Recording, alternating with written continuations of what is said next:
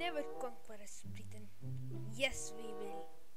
You will never conquer us. Yes, we will. Good work, my loyal friend.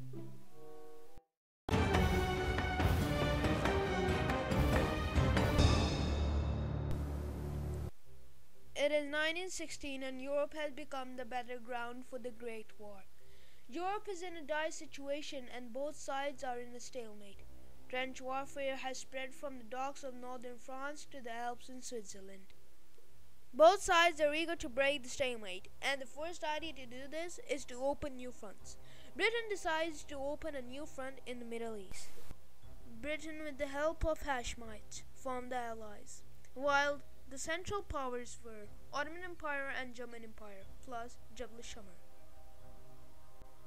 If you think these two people are from the same dynasty, you are wrong, because they are two different families ruling two different kingdoms. Hashemites ruling the Jordan, and the Sauds rule Saudi Arabia. In 1916, the British General Lawrence signed an agreement with the Sheriff of Hejaz, Sheriff Hussein, to give them a great Arab state in return for support. The Arab Revolt was a conflict between the Arab tribes and the Ottoman forces. The first target of the Arab was the Istanbul-Medina-Hejaz railway. The Arabs put bomb traps on trains and blew them up, causing a loss of many valuable supplies, including food and ammunition. Secondly, they would raid Ottoman bases in the desert, capturing a lot of guns and equipment in the Lawrence of Arabia. These efforts had one sole purpose of blocking supplies and reinforcements into Medina to capture it. In 1916, Arab forces, with the help of British forces and some Ottoman Arabs, besieged the city of Medina for 3 years in harsh conditions. The Ottoman garrison under Fakhreddin Pasha of the Ottoman Fourth Army was a person who would never surrender an inch of Ottoman land, let alone the holy city of Medina.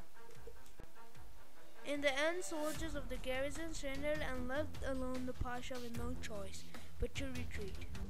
The armistice between the Arab forces occurred in 1919 after the Young Turk Revolution. If you think this agreement is the 100 Years Agreement, you are completely wrong. This agreement, in simple words, was this: as my soldiers surrendered, I will cede Hejaz in the name of the Ottoman to prevent Muslim bloodshed. Okay, deal.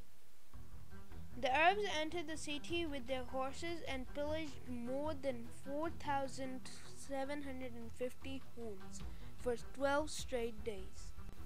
During the siege, grasshoppers rained on the city of Medina, so Fakhreddin Pasha said about them to take them, cook them, and eat them. Even so, we must protect the city of our prophet, Fakhreddin Pasha. British had a talent, it would be betrayal.